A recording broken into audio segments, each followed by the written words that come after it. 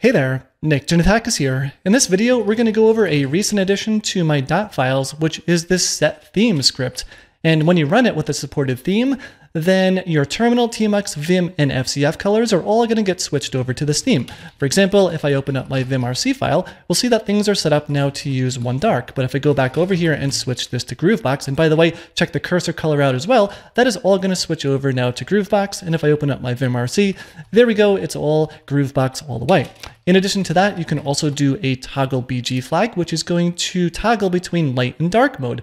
So back in about mid 2020, I did have that toggle dark mode script, and I made a video about that one. This script is basically a successor to that because this supports multiple themes, whereas that toggle dark mode script, it had hard-coded values for Vim 1.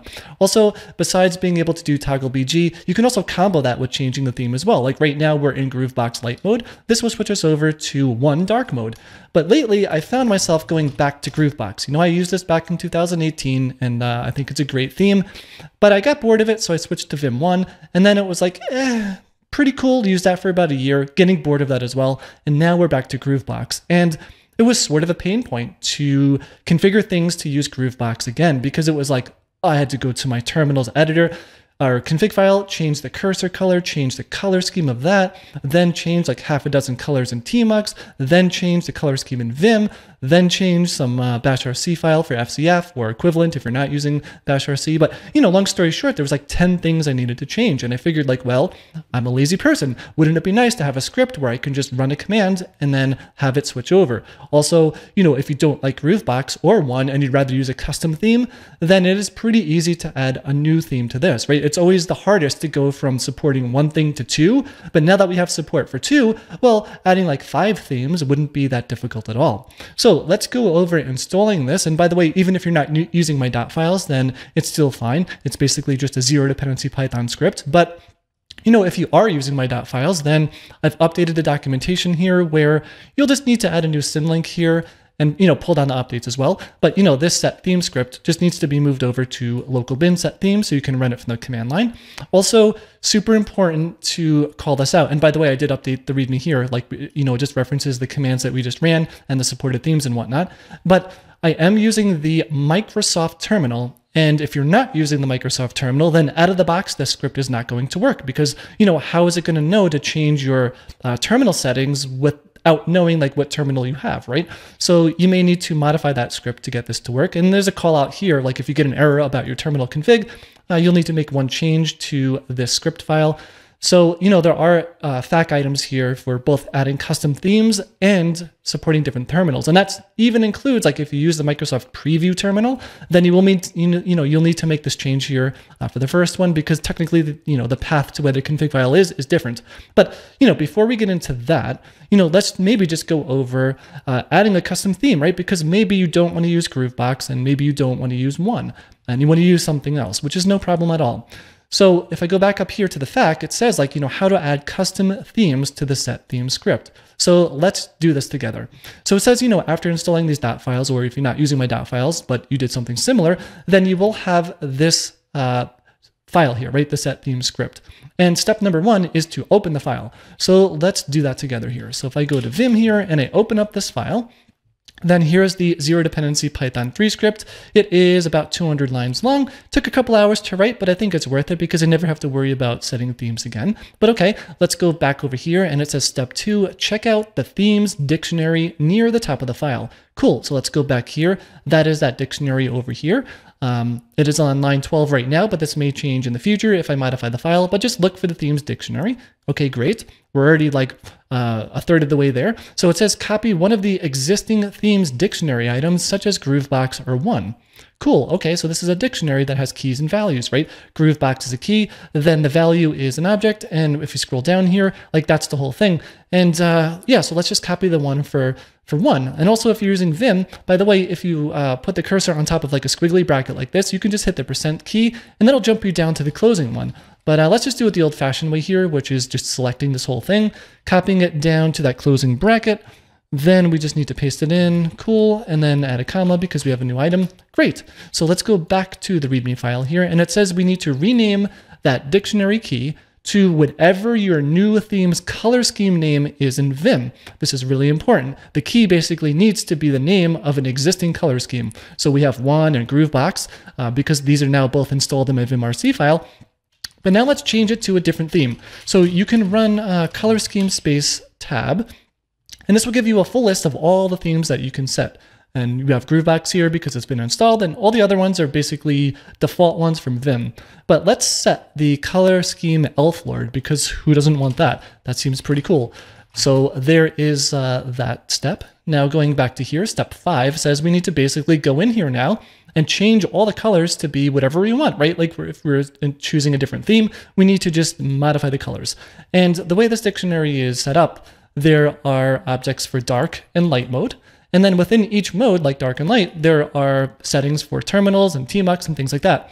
So the terminal one, the way the Microsoft terminal works is, there are certain themes that are available by default, like 1/2 dark and 1/2 light, and you can set the cursor color, but Gruvbox is not installed by default, and we'll get to that in a second. But still, in any case, we need to start changing these values around for elf lord. Now, there is no elf lord theme built in for the Microsoft terminal, but there is one called Campbell. So let's just use that one for now as an example.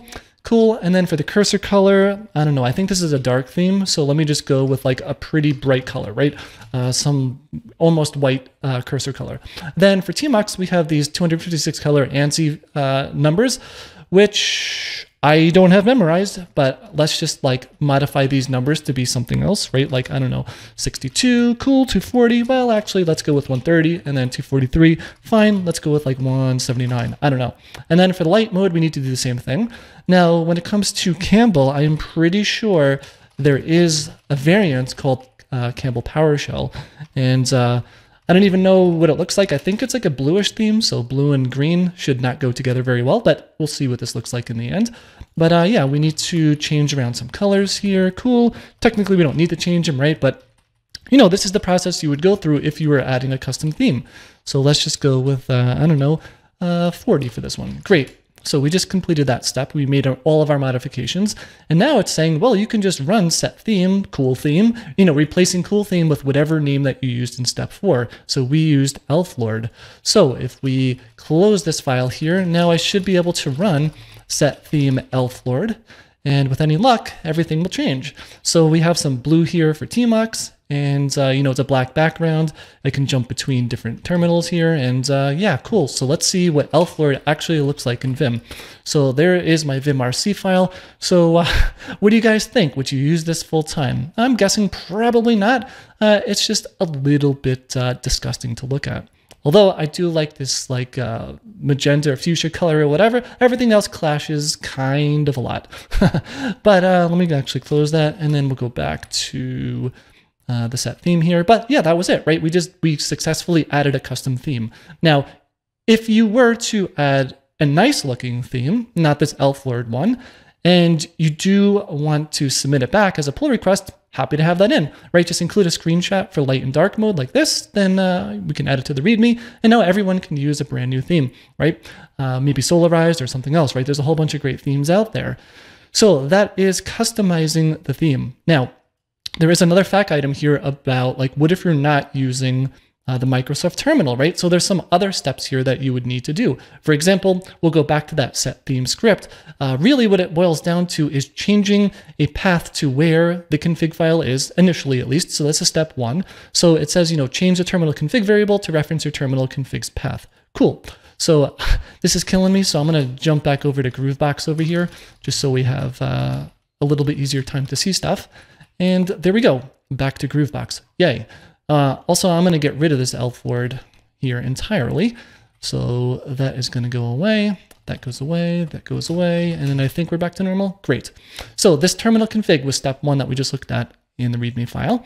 And what this is it's a path to where your terminal config file is. On Windows with Microsoft Terminal, that's going to be in like C, users, then you get your Windows username. And, I tried to create a function here that dynamically gets your Windows username from WSL that just calls out to PowerShell, like this username environment variable. So then it gets popped in. So you don't need to modify this. That was kind of nice. But, if you're not using, and by the way, if you're not using my dot files, by default, things will be mounted to mount/c like that, not just /c. So you may need to make that change as well if you got some errors. But in any case, this is the value that you would need to change to be whatever you want. Even if you're not using Windows and you change this, then this function is not going to get called. So you don't have to worry about like it throwing errors or whatnot. This is the only spot where this is referenced. But okay, let's go back to here. And it says step 2 is change the regular expression in the change terminal theme function. Okay, so let's go to change terminal theme, which is this right here. And it says we need to change, this regular expression as well as the search and replace. So basically, this is a little function I wrote, replace in file. It takes in a regular expression, and it is going to replace this regular expression with whatever you put here, and then on a specific file, right? This is the variable that you may need to modify.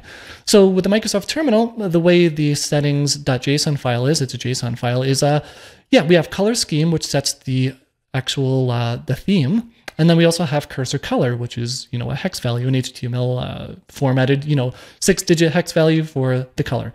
Great. And if I go into the settings.json file here, I don't know. Oh, I opened the wrong one.